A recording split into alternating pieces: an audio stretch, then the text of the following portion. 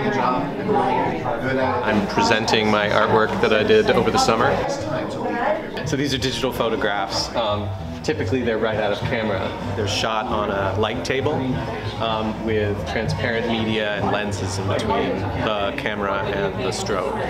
These were selected out of thousands of negatives that I took over a 12-week period, and these were the ones just that had the right it factor. So I just joined the ink shop in August, so I'm brand new.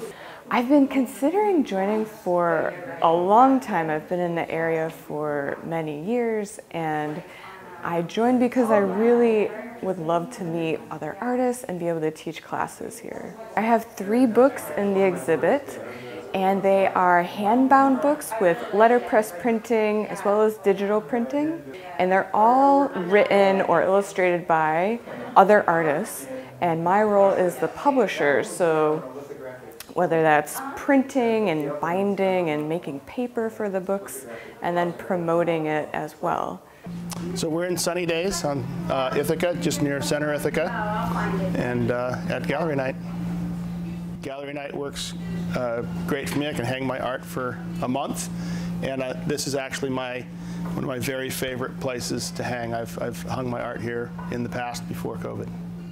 So I typically do sell some work during Gallery Night. So partly it affects me because I like to post where I'm at in advance. You know, I've already posted twice some of the work here and invited people down. And I'm a realtor in my other job.